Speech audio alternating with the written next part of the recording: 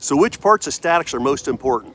Well, you need to be able to recognize forces and moments. First thing, you need to be able to calculate moments from forces. Normally, you just take the force, multiply by the perpendicular distance. A more general way is to take the vector position vector, and the force vector, take the cross product. That gives you the moment.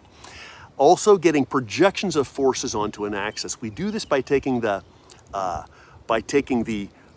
two vectors, the vector of the axis and the vector of the force, and taking the moment and taking the dot product. This gives us that projection.